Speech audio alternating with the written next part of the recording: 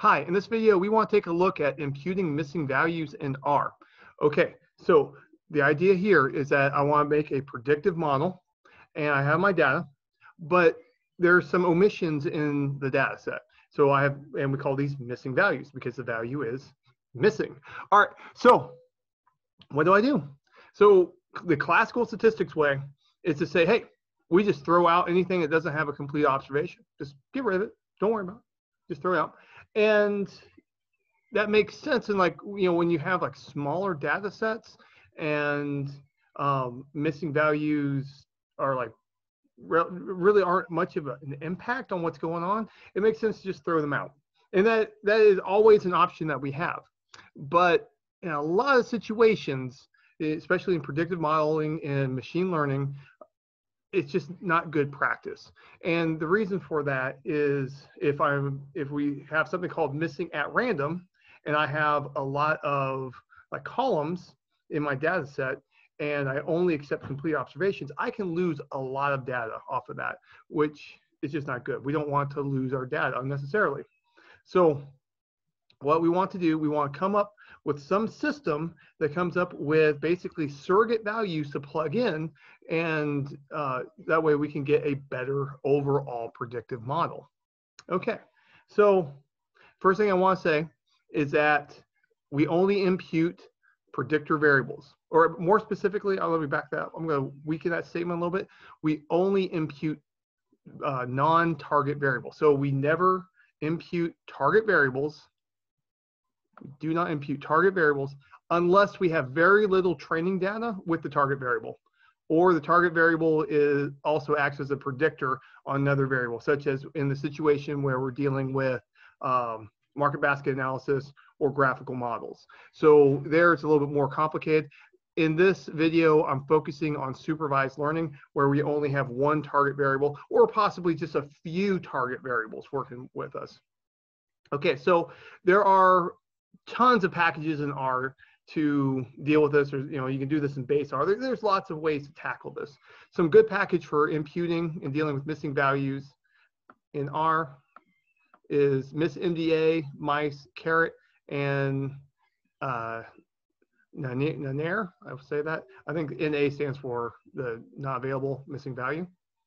And so some things that first of all, we want to consider, so just some good rules of thumb. Anytime that a predictor has a large percentage of missing values, consider not using it. So whenever I don't know like what a good cutoff is, or a good standard, a good parameter, I find that enterprise minor is a good way to kind of get like a benchmark value for what should be tried. Enterprise minor kicks out any variable that has less than 50% of non-missing values. So 50% is a good reasonable one to go with. It depends on your project, honestly, depends on the other data sets. It depends on a lot of things. Remember, whenever we're doing machine learning, whenever we're doing model building, it really is a series of subjective decisions, and you have to just kind of make decisions and decide and do what you consider best in the moment. Now, something that I will strongly stress to you, keep the missing value patterns. I haven't talked about missing value patterns yet, but I'm about to. Even if you get rid of a predictor variable, strongly consider keeping its missing value pattern. Keep that in your mind. Now, if you're going to be using a method that involves random numbers, set the seed first, just best. I didn't do that in this example just because I'm just running through an example, but you should. All right, now if data is coming from a symmetric population and I'm going to be imputing with sample mean, I mean, that's a reasonable way to go if you want to impute with a constant, but if the data is skewed, the median or the mode are better choices. And replacing missing values with a measure of some constant such as mean, median, mode, maximum, minimum, mid-range, stuff like that. These are very fast imputation techniques. They're straightforward, but they can significantly impact the variable's distribution. Use caution when using central tendency imputation or constant value imputation is a better way to word it. really you only want to use constant value imputation when the percentage of missing values is relatively small. It really won't have much of an impact. But if it's better to do that than to just throw out data, honestly, in most situations. Now, something you also need to consider if I'm doing something if I'm working on a project that involves a lot of hypothesis testing, imputing could be received very poorly by the people who are accepting your results. Why? Because it looks like you're making fake data. Because you know what? When you impute with missing values, you are making fake data. I mean, that's literally what you're doing. So just watch out for it. Whenever you work on a project, consider the audience, consider who's going to be looking at it. That's number one most important thing. In predictive analytics, the only thing we care about is a crystal ball. We care about, does this give me a good idea of what will happen in the future? Nobody cares about how you get there. So don't worry about if I'm doing hypothesis testing, they're going to be a lot more nitpicky about things. And so there I would not be doing imputation. Now, something to think about, let's say I've got a binary variable, I've got it with zeros and ones, and I impute, let's say, with 1/2, the mid-range. Okay, well, or some other value. I can look at that as, the estimated likelihood of the value being 1. All right, and so that's a way to go. Now, if I have, some other like range values, and I put it in, I can, these are just like some estimated values. Now, something that we also need to watch out for is that if I have a bounded region, let's say like a binary predictor that's between 0 and 1, when I impute, plenty of methods may give me something greater than 1 or less than 0. So just watch out for that. That might not be an issue in what you're doing. That might be a huge problem. It depends on what's going on. My advice to you is, in those situations on those columns, just replace things greater than 1 with 1, things less than 0 with 0. That similar things can happen. Let's say if I had some patient data and I start imputing, you could get something weird like a pregnant male or a male that's had a positive number of successful deliveries of babies, like stuff that just doesn't make sense, and that's something that we always need to watch out for. All right, so now sources of missing value. So how do we get here? Well, we could have data collection errors. That could happen. Like it was supposed to be written down, it didn't happen, or it wasn't recorded by some omission. Maybe there was a mistake. Maybe it just wasn't possible. Maybe our data collection method just didn't apply to all the cases we would run into. Maybe a subject didn't even respond to like the survey or the quiz or something like that. We can have incomplete responses, or like where someone fills out like a survey, but just kind of stops halfway through and hands you the survey and walks away. So then like, what do you do? Do you want to throw out that data? Maybe, maybe not. You have to decide. There's system failures. So like, let's say you have a device that's recording, the output of stuff, and it just fails on you. All right, you get the missing values. Measurement failures. So this would be a failure of the device itself that does the measurements. And there's also changes in the data over time. So what could happen, this is especially true with things involving humans and governments and stuff like that. If I was working with like census data, and let's say this round of the census does not include a question, or there's a new question that was on previous census questionnaires, then when I look at that individual question, then I'm going to have missing values if I look over time. What do you do about it? That's a very good question. All right, so something to consider: models that have linear structure, such as linear regression neural networks. So these are ones that involve like matrix calculations, like matrix algebra, to be able to compute. And so really a neural network is actually, believe it or not, under the hood, like either a linear model or generalized linear model. It's like a tangled bag of linear models. And what it does, it omits observations with 1 or more missing values. Okay, well, what this can do, this can throw out a ton of data, especially if I have a lot of columns.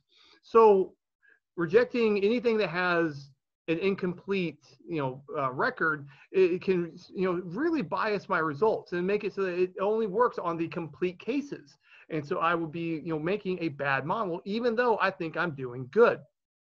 So what we want to do, we want to figure out some surrogate system to fill in the blanks. And then, we're going to make the best surrogates I can get, and then build my model, going forward. Now, there's some stuff that we have to do whenever we do this. We have to make assumptions about the nature of the missing values. And other package, the mice package and the Nanir package, they do a very good job of helping us try to figure out what's going on with our data. We're not going to really touch on that here, though. All right, so let's go ahead and load the data. So we're going to do an example. I'm going to use the Nashville housing data set for home prices, Nashville home prices. And what I'm doing here, I'm using readr to read in. And so something that is kind of important about the readr suite of functions is that you have to if you want to run fast, you have to specify what type of data you have in each column. N is numeric, C is character, capital D is date. And here it'll load in everything pretty fast for us.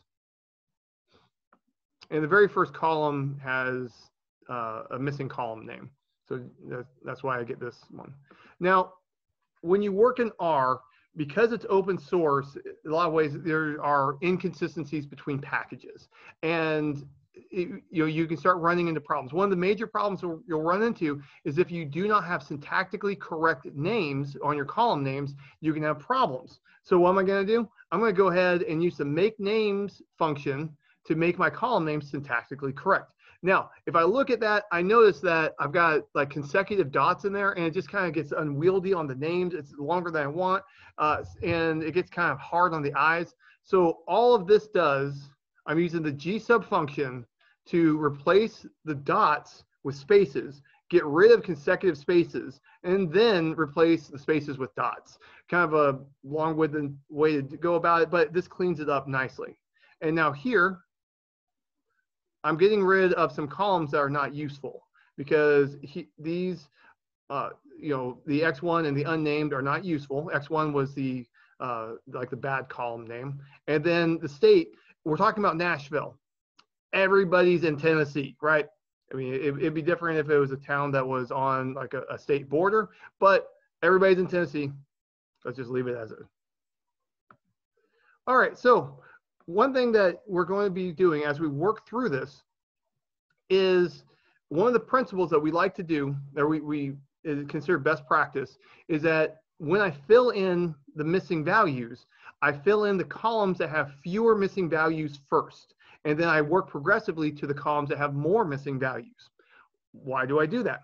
Well, it sets it up so that it's like I'm hoping to incorporate like less bias as I do this, because I'm running the risk of having bad surrogate data as I go through, and there might be like correlation aspects that I'm not anticipating of what's going on. So to help protect myself, I'm trying to set it up so that the columns with very few missing values are imputed. And if I do a poor job there, it's not really that big of a deal, honestly.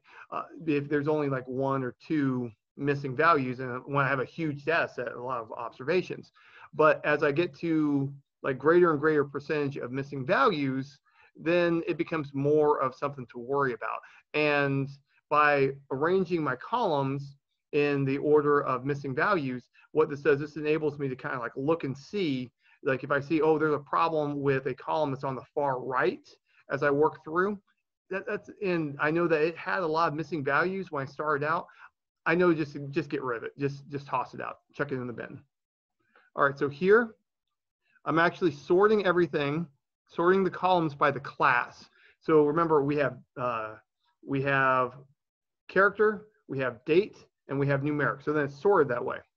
Now I'm going to go through and I'm sorting the rows by the number of missing values. I'm using the apply function. I'm taking my data set. Now the margin is 1. 1 goes with rows, 2 goes with columns. Remember, rows before columns, that comes up over and over in mathematics and statistics everywhere. It's always rows before columns, and because of how we represent the dimensions of a matrix. So margin 1, I'm going through and I'm figuring out the number of missing values in each row, and then I'm sorting. Whoops.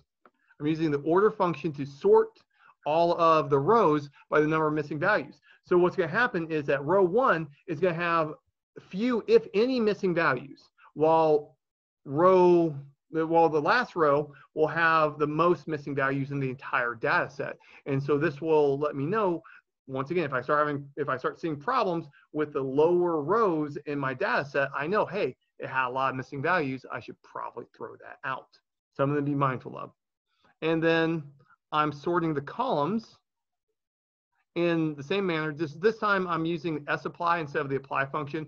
It's faster, but it wants to work on columns and not on rows. So I did not use it in the previous one. Okay, so now let's go ahead and just take a look at the data. Let's see what we got. And I'm not going full blown into this, because I want to keep the video relatively short. So I'm going to take the table. I'm just going to look at the class. So once again, I'm using sapply to get the class of each column, okay? And I can see we got 16 character, 1 date, 11 numeric, okay? And so something that's important to be mindful of is each type of data has different concerns when I do predictive modeling and different concerns when I do imputation.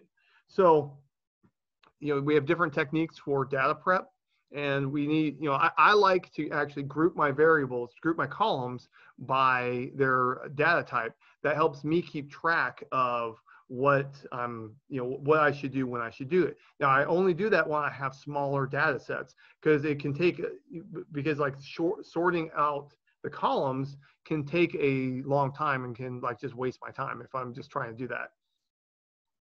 But with a smaller data set, I do this to keep organized.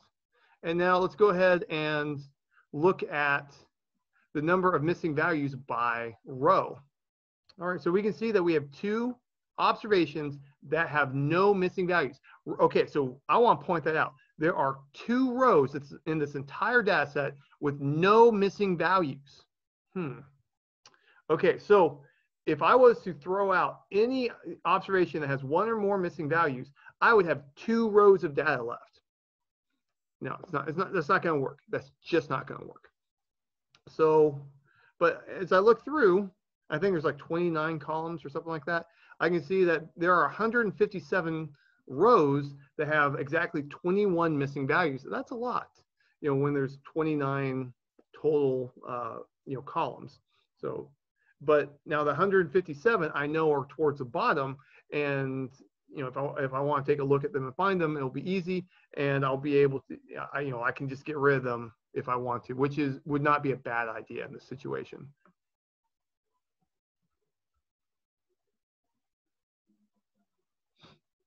And here we can look at the number of missing values by the column. So when it comes to columns, there are 7 columns that have no missing values. There are 2 that have 159, 8 that have 30,619. There's 1 with this amount. And you can notice that we have relatively similar numbers in this range. So it's something to notice right there. Now these are all, considering the number of rows, these are all relatively close to each other. And then we have 1 column that is missing, over 50,000, which is almost the entire, number of rows. So that is something that I might want to throw out. I'm not throwing out any of them here for this video. I'm just progressing as is, just to kind of show you the missing value imputation part, filling in the blanks. All right, now something that is important is something called missing value patterns. Now, I think that this is actually more important than filling in the missing values themselves. What is a missing value pattern? What I'm going to do, I'm going to create a column that records the information about the missing values of that row of data. Okay, so the most common way to do this is what I call unique. Here, I create a binary vector for each column that gets imputed. And then, So in the missing value pattern, I have a 1 if the entry was missing and 0 if it wasn't. All right, so now, why do I do this? Well, by doing this, what's going to end up happening is that this kind of like records, hey, that value over there, that was filled in. And so hopefully, if there is bias in my imputation method, I hope that this missing value pattern will counteract that if I include it as a predictor variable. This is a very good idea to do. Now, if I have a lot of columns, having a missing value pattern for each column with imputation can greatly increase the number of columns I have. That can be a lot. This may not be what I exactly want. So what I can do instead, for each row, I can count the number of missing values and then record that, and that will be my missing value. So in this situation, let's say I have 100 columns that get imputed. This situation, I will potentially have 100 missing value patterns. I mean, you know, that's quite a bit. That can increase, you know, potentially it can double the number of columns that we have. Depending on our project, that might be good, that might be bad. Count, what this does, you know, this creates an integer vector of just 1 to record all the aspects of the missing values. Now, I feel like when you do the unique one, what you should do, you should remove redundant vectors, which is definitely a good idea in the situation. What you're going to find out in a lot of situations, and it's true in this data set, that the missing value patterns repeat themselves across columns. Okay, so for me, this has showed me like there were like subpopulations or data collection groups, data collection sessions that had consistent missing value patterns. And the missing value pattern told me, hey, this group of data corresponds to this session of recording data, or of recording or the observations. So I like to have the unique ones in there. Now, but make sure you remove redundant vectors.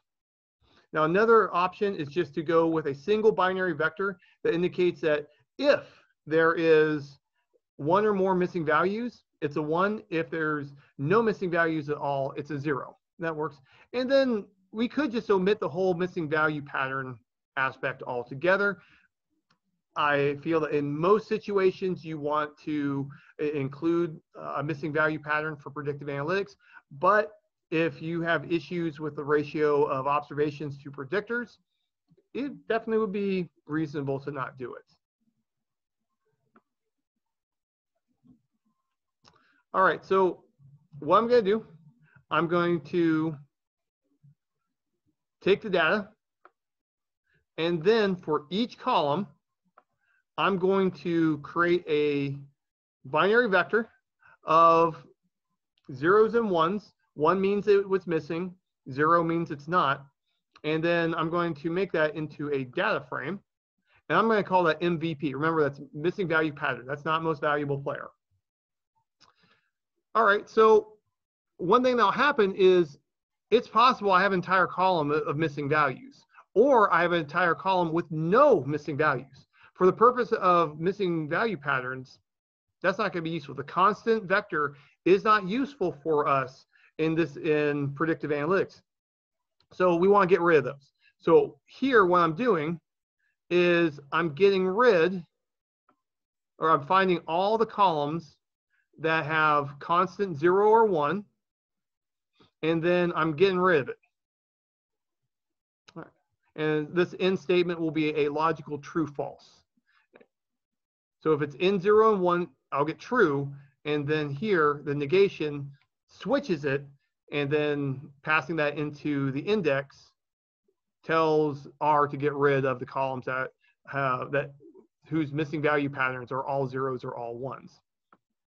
All right, now at this point, I've got about 29 columns for my missing value pattern. Now some of them repeat each other. So to get rid of them, what I did was I took the transpose, or to get the redundance, take the transpose, take the unique values, take the transpose again. All right, so unique removes redundant rows. what I did, I made the rows into columns into rows on this transpose statement. Then I got rid of redundant rows on the transpose version, and then I switched it back. All right. Now, one thing about this, when you do your missing value patterns, I like to know which column it originally came from. And I have not found a good way to handle this in R. Honestly, in R, I have not found a good way to handle missing value patterns. It's a shortcoming. This is one of the huge advantages of Enterprise Minor. Okay, but what this for loop does, this goes through and it finds all of the missing value patterns, and it matches them up to the unique missing value pattern data set. And if they match, it sets it up so that the column name includes the original predictor. All right, so when this is all done, and you notice it tacks on MVP on there, so that way I remember it's a missing value pattern. So here, the very first one, property address and property city, the first missing value pattern corresponds to both of those. So every single time that I see property address is missing and I see property city is missing, they're missing at the same time. They have perfect correlation with each other. That might be something that might be useful in figuring out how did I get missing values. Now, I don't know the history of this data set, don't know much about it, don't really care, but that's something, you know, that if I want to dig in, this could be useful to figure it out. Now, address, city, tax district, acreage, neighborhood, land value, building value, and total value all have the same missing value pattern. All right, image has its own missing value pattern. Owner name has its own missing value pattern. Full bath, finished area, each have their own missing value patterns. Exterior wall, grade, and year built are all share a missing value pattern. And then foundation type, bedrooms, half bath, suite condo all have their own missing value patterns. Okay, so that's something just to be mindful of. All right, so now let's take a look at the dimensions of what's going on. So the original data set has 29 columns, if I remember correctly. If I look at the dimensions of all the missing value patterns that are not constant, that's 21 non-constant columns. After I remove the unique one, or I remove the redundant columns, I see that there's only 11 distinct patterns. Okay, so if I had concerns about the ratio between number of observations and number of predictors, I would rather use 11 than 21. Okay, now on this next step, one thing I like to do, I like to try and visualize the missing values in my data set. And I do that with a scatter plot corresponding to the rows and columns inside the data. All of this is just basically formatting the data into a long format. And what this scatter plot does is that this is looking, it puts a dot whenever I have a missing value. And if it's 0, it's a non-missing value. If it's a 1, it's a missing value. And it puts a dot every single time that there's a missing value in there.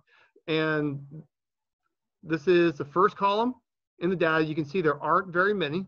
This is the second column, third column, fourth column, fifth, and so on. Now, the rows are reversed from how we normally look at it. The rows, the first row is down here, second row, third row, fourth row. And remember, when we look at a data frame, first row is normally at the top, second row is at the top, the last row is at the bottom. Here, it's flipped, but you know, it's not too big of a deal. So I can just see that, like in this format, as I have it arranged, the missing values, to a large extent, it's like there's two like major groups. Like I have a grouping of these guys that have all but one non-missing value columns. And then here, there's only like one column that's not really missing much data. So I suspect that there's probably like, some, there was something systematic that resulted in these missing value patterns going on. And so it might be that these were like two completely separate data sets. And then someone went, hey, let's put these together because they're data. We should be able to get them, to work together. Well, I can see that there is something going on, something's there. There are, I view it that there's probably two maybe more distinct populations in here. But for the purpose of machine learning, it doesn't really matter. I'm just going to progress. All right, so now I've got my data. And before I go any further, I wanted to get like a little bit more prepped up before I do my imputation. I want some things to happen. I want to get rid of columns that have zero variance. I want to get rid of columns that nearly have zero variance. I want to get rid of columns that are collinear or highly correlated together. I'm going to center and scale my data. And then I'm going to do transforms to make it a little bit closer to the normal distribution. All right, so on my predictors, I'm removing the low variance columns. I'm removing columns that are highly correlated together so that if there's a strong correlation between a couple of them, the caret package will automatically get rid of the one of like all but one of the group that's correlated. I'm going to go ahead and center and scale. Now for data exploration, when I'm building my models, I almost always center and scale my data. Why do I do that? Well, it helps prevent outliers from pulling a lot. It makes it easier to spot outliers. It's easier to to spot variance inflation factor when everything has the same standard deviation. You'll notice that if I center and scale my data and I do if I do multiple linear regression, you'll notice that the standard error of the coefficients tends to be close to constant as long as I don't have a variance inflation factor going on. And so by doing this, this helps me like identify problems that might be going on in my model. Now here, I'm using these to try and get my predictor variables to be, to have a better distribution to be able to work for the modeling. Now, before the video, I took a look and I saw that sale price looks skewed to the right, and it's financial data, it's money data. And so I probably want to transform this with the log. I took a look. Yes, I want to transform this with the log transform. So my target variable is not the sales price, it's the log of the sales price. And when I say log, that's base E. So any predictions I make, I need to convert with the exponential function. And this gives some warnings just because, frankly, I'm going through to remove problematic columns, so I'm not too worried about this one.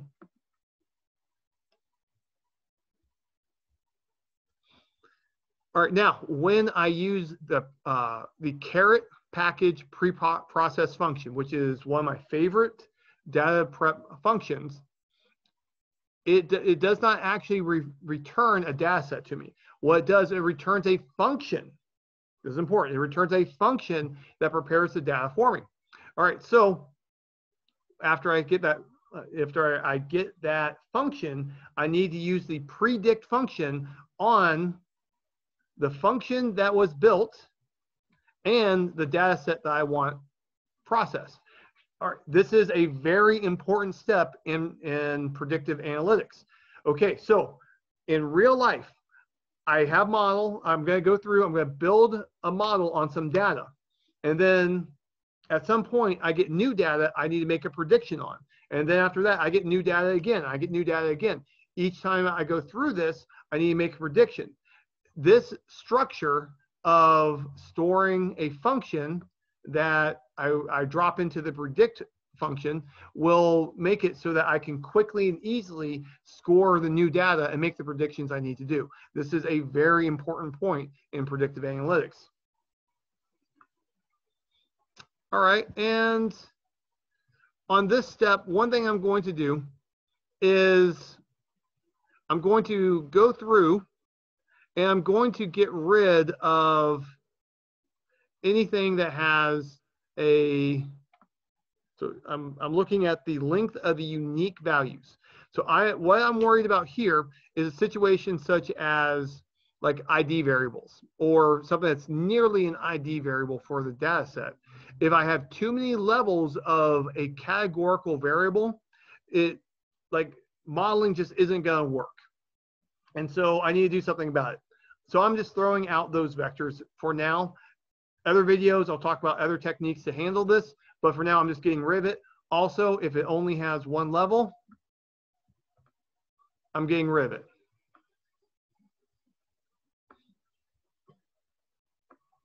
And then anything, so any of the columns that are in the names of the, many levels categorical data or just one distinct level, I'm throwing it out.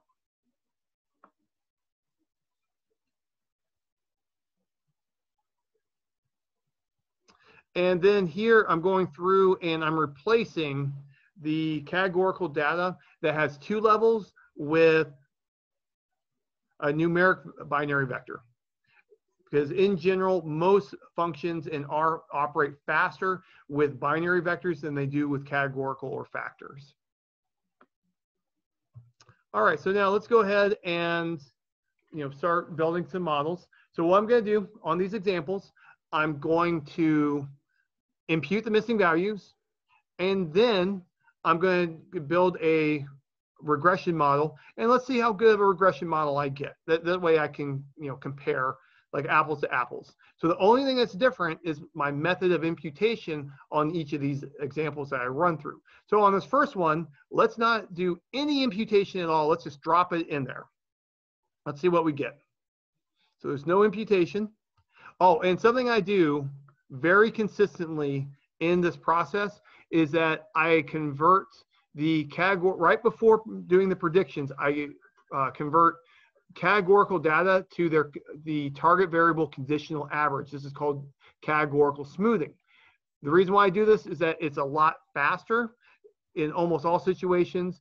There is some information loss, but I feel like this is a good way to go for a lot of situations. In another video, I'll talk about categorical data prep. But I'm doing the same thing over and over and over. All right, so if I don't do any imputation at all, you can see that I'm getting a whole bunch of warnings. I'm getting a whole bunch of problems off of this, a lot of errors. And when the caret package gives me my linear model, you notice that it can't even give me the R squared. Like it can't at all whatsoever. So that's kind of discouraging. Now let's go through and let's talk about replacing missing values with a constant. So if I've got numeric variables, I can just select a constant value either for each column. I can plug in like the mean, either standardized, the standard mean, regular mean, the trimmed, or the windsored mean. Median. I feel like the median is the best way to go if you're going to be using a constant. The reason why is that if the data is symmetric, the mean is better, but if it's symmetric, the mean and median are close, so you might as well just go with the median.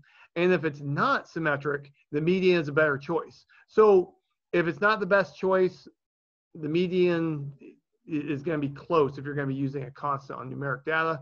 Now, you can also do mode, maximum, minimum, and mid-range. These make sense in time series a lot of times.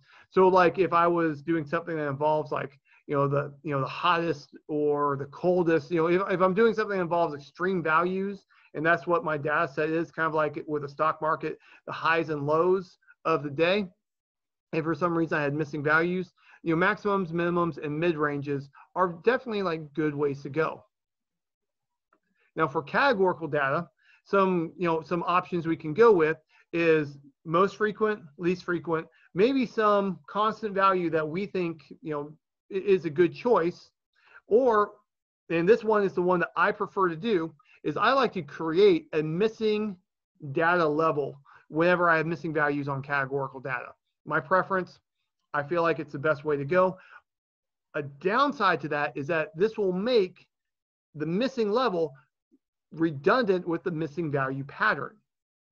disadvantage, but I think it's worth it overall.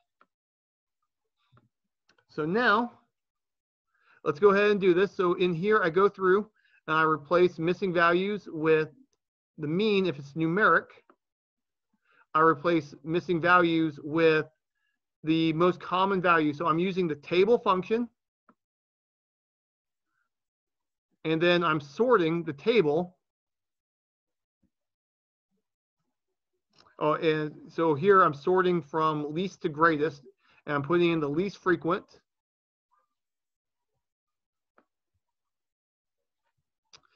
And then here on this step, I'm replacing categorical data with their conditional average of the target variable. And then I go through and I build my linear regression model using the train function from the caret package. Let's see. All right, again, r squared of 0.49. All right, that's not really great, right? But better than what I had before. Before, I didn't even have an r squared. What about my MAE? MAE was 0.6. Here, MAE is 0.4. All right, so that's an improvement, right? So just by putting in the dumbest way of doing imputation, I've improved my model. All right, so now let's do the same thing, but this time I'm using the median. And I'm going to plug in like unknown or missing whenever I have missing values for categorical data. Okay. And here I'm doing the same thing of categorical smoothing. Let's see what happens. Okay, so my r squared is 0.49 and my MAE is 0.4. So 0.5, 0.4. And yeah, they're like right on close to each other. I have it rounding off so it's not like, you know, hurting the eyes to look at the numbers. But there's probably a little bit of a difference, but they're practically the same. Now, another technique for imputation is what's called distribution-based imputation. And what this does is it looks at the distribution of the non-missing values, and it basically just randomly plugs in a value that's from that distribution. And that seems reasonable. And if you look at the output of your predictor variables, it'll look a lot better. But, you know, so if the true correct value was large, but that random number just happened to be small, or the true value is small and the random number generator gave you something large, then you're going in the opposite direction you're supposed to be going in. So I don't like this. To me, this is like serving the diagnostics, not serving the purpose of predictions. So I prefer something that is a central tendency measurement. But if you do a central tendency measurement such as mean or median, mode, mid-range, and then you look at the distribution pre-imputation and post-imputation, you will see a difference for data that has more missing values. All right, this next one is one that I use a lot at work. I feel that it is a good choice in a lot of situations. So this is what I'm going to do. I'm going to take principal component analysis. So remember that principal component analysis is basically summarizing numeric data with a limited number of vectors. So remember, a mean is a summary of a data vector with one value. Well, if I take principal component analysis from one point of view, it is summarizing an entire data set with like 1, 2, or 3, something like that, vectors. So, which is a huge reduction, right? Well, what this technique does for imputation, it goes through, it computes principal component analysis, and then it makes predictions on a predictor column, and then it uses those predictions to fill in the missing values. So first round, it goes through and it replaces missing values with the mean of the column. Then it computes principal components. Then it replaces the missing values. So the ones that currently have the mean in there, it replaces those values with regression using principal components. Okay, and then it repeats 2 and 3 over and over and over until it converges or it reaches the criteria to stop. Okay, and I feel like this is a very good way to go in most situations. But downside is that this only handles numeric data. One thing that you will discover as you work through, we really don't have a lot of tools for categorical imputation. Everything that works out like quickly and efficiently and effectively tends to be more geared towards the numeric data. All right, so here I'm going through and I am just imputing the numeric columns with principal components. Now here what I'm going to do, I'm just slapping in unknown for the levels that have missing values on the categorical data. I do that just because it's fast, it's quick, it's easy, and I'm lazy. And then I am doing categorical smoothing just to get the computations to be fast and efficient. And then let's see what happens. All right, so now my R squared, all right, so was what, 0.49 with a constant. Now it's 0.47, a little bit of loss, not huge, a little bit, 0.49, we could do better. So it didn't work out on this data set, but I feel like this is a good way to go in a lot of cases. Now, the MDA package, which gave us the principal component analysis way of imputation, it has some other ways to go about imputation. Here are the options that it gives. The factor analysis way is probably the best way to handle categorical data, but I find that it takes a long time to run, and it's just, since there are other options out there, I feel like it's not worth doing. Just my opinion.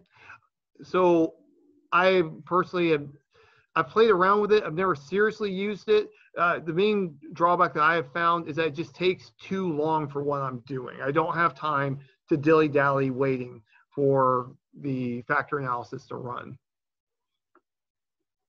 Now, the next thing to talk about is model imputation. All right, so here's the idea that I take all of my predictor variables, and then I take a column that has missing values. I pulled out that one. I'm going to treat this as a target variable.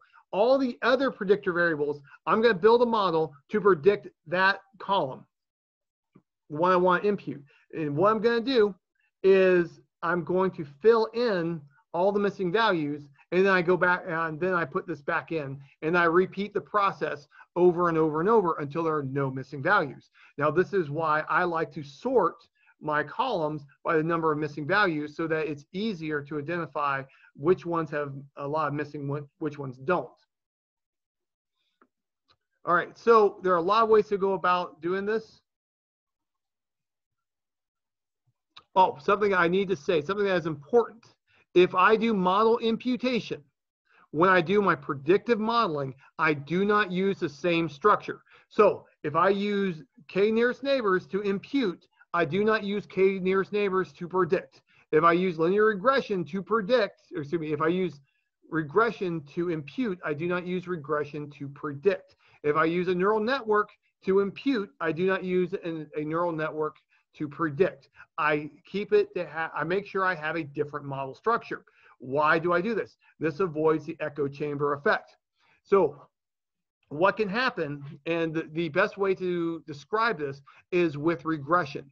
All right, if I take two columns and then I impute using regression between the two, the correlation is going to increase. And so that can create like an echo chamber effect. It can increase the collinearity. So when I did the PCA, do you notice that PCA technique that was in the previous example, that was actually using regression in there? It looks funny, it's a different view on regression, but ultimately that is a regression model. So because of that, if I do PCA imputation, I cannot use a regression model when I go through and do my predictions. Watch out for that. So model imputation with a linear regression or other types of model, but regression is the most well understood. This is going to reduce the variability in the imputed column and will inflate the correlation between predictors. Watch out for that.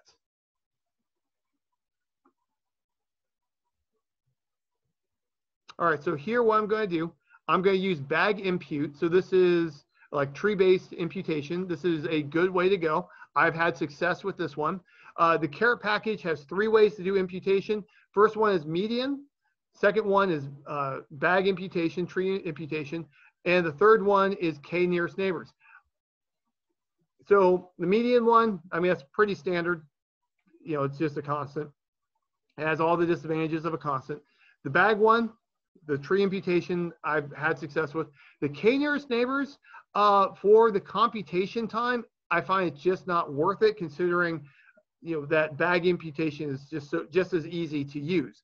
So I find that the k nearest neighbors just takes too long to run, and frankly doesn't give better results than bag imputation. Just my personal experience. If you see something different, you know, let me know. All right, so now let's go ahead and see, what do I get? All right, so with bag imputation, I can see that the R squared improved a little bit. MAE is not really moving in the way I would like it to. Okay.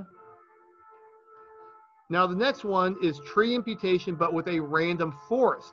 I'm going to use the ranger package to impute the missing values. There's a special package called Miss Ranger. It sounds like a beauty queen, right? Miss Ranger, you know, Miss America. All right, so Miss Ranger uses the ranger package, which is basically a random forest package, to impute missing values. Now, we could use the random forest package, which it's implemented in Miss Forest, or we could use Miss Ranger for this. My personal experience is that the random forest package has more like functionality, more utility to it, but it's much, much slower. And then the Ranger package is much, much faster. So, but the Ranger package has like less utility, less analytics attached to it, but the speed is a huge difference. So for my personal work, I prefer Ranger. When it comes to making predictions, my experience is it's about 50-50 on which one will be better, and you don't know until it's too late. So I just go with Ranger every time. All right, so here I'm going through and I'm using, you know, random forest to impute the missing values, do categorical smoothing again, and then I build my predictive model. Let's see our regression model. And here my R squared improved to 0.51. Hey, that's the best one I've got so far. That's good. It's not a huge increase, but it's better than what I had when I didn't have any imputation at all, right? That's a big difference. Now, the next one is the mice package, and this one is a big one in the R community. I personally don't use it, but if you start looking up imputation in R, this package is going to come up, and it's going to be a heavy hitter. This is a huge package for the purpose of imputation in the R community. I think it's a good one. It has advantages. It has a ton of options, a ton of features, to the point where it's too many, but it's definitely a good way to go if you want to dig into missing values. And I'm using just the default setting on this. I go through and I use the mice function in the mice package, and to make it fast, I put m equals 1. I could crank this up. I think the default is 5, and there are a lot of parameters you can play with on this one. And then when I go through and get the output, in this particular example, the R squared didn't come out, and I can see that the MAE is 0.61. I think it's mainly because of M being so low. The default of 5 probably would have been a better choice, but it was taking a little bit of time on my computer, so I just dropped it down. To be able to actually use the data, you have to use the complete function. So what happens is I use mice on my data set. Now it doesn't actually impute the values for me. I have to pass the output from the mice function into complete, then it will give me a complete data set with no missing values. All right, so the winner in this one is the Ranger package. That gave us the best results. It's not, as good as we'd like it to be, R squared of 0.51, but that's much better than what we'd have if we just threw out the missing values, which is what linear regression would use. Now, if I worked on it and used multiple models, I would probably get something better.